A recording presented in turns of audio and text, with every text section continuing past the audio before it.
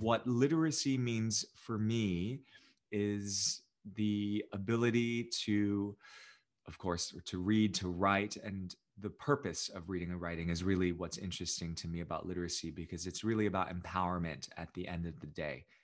Literacy is the ability to have many experiences. And in fact, when I write, I try to give readers an experience they may never have. For me, literacy has been my living for, it's provided my living for the past couple of decades as an editor and now as a full-time writer, the author of about a dozen books. But more importantly, it has really been my gateway to the world. Literacy is opening of a world to be able to read and to be able to understand, to be able to move about. It is very, I can't imagine not being literate.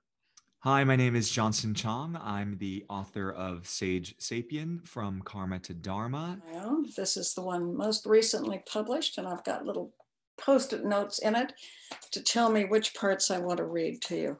A picture on the book is me with my nursemaid or my grandmother. It's not clear which the artist thought that was.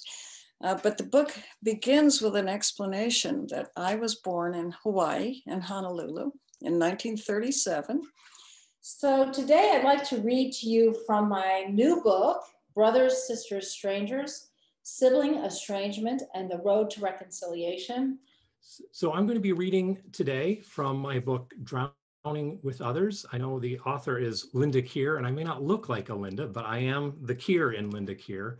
Linda is the name of my co-author, Linda Jaffe Hull, and this is our second book together. We've actually written 3 together. My name is Sylvester Boyd, and I'm going to read you an excerpt from my book, which is set in the Deep South in the year 1925.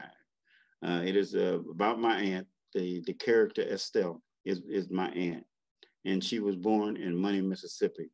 So I'm going to read you an excerpt from my book, The Road from Money.